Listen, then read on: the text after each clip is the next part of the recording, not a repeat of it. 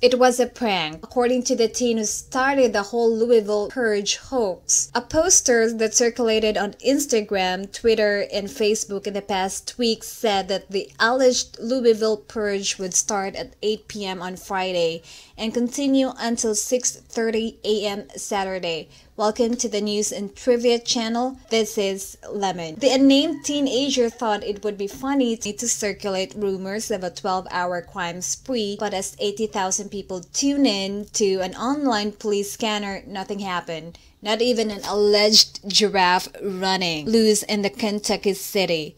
A poster that circulated on Instagram, Twitter, and Facebook in the past week said that the alleged Louisville Purge would start at 8 p.m. on Friday and continue until 6:30 a.m. Saturday. There was even one football scrimmage rescheduled for Saturday morning because of threats circulating on Twitter, and extra police patrols were ordered in the metro area and neighboring communities. And One Direction fans also freaked out, fearing that their idols might also get hurt, because they would be having a concert in Detroit, Michigan on August 16.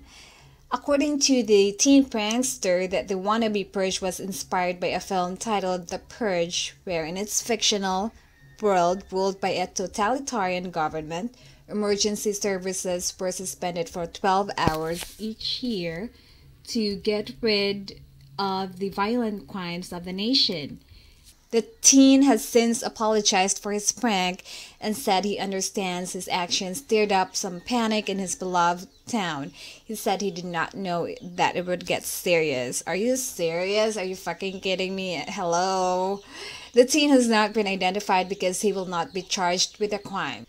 I could not think of any crime that his hoax has committed. And I don't think that there was an intention of this hoax, just that people are catching up on it and they were like, oh my god.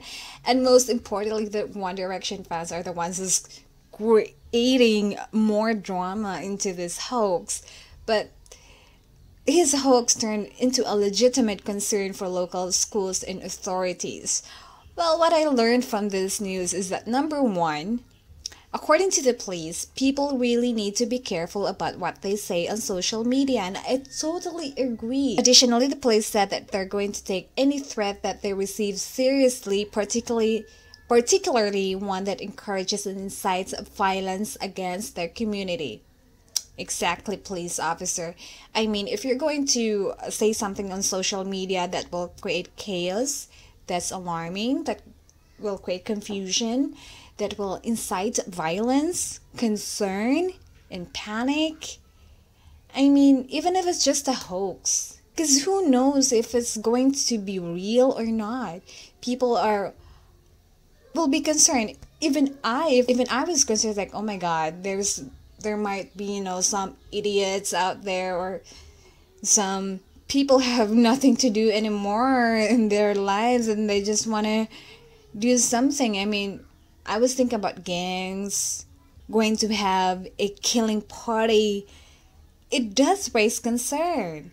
And number two, there is a line between a good joke and a bad joke. And I think this one just is in line with it being a bad joke. But at the same time, I find it funny. What I find funny is how the One Direction fans are freaking out. And that's my number three. What I learned is that One Direction fans can be so protective in a funny way. Until next time, thanks for watching News and Trivia channel. Please feel free to share, subscribe, and comment. I'll see you next time. This is Lemon. Have a nice day.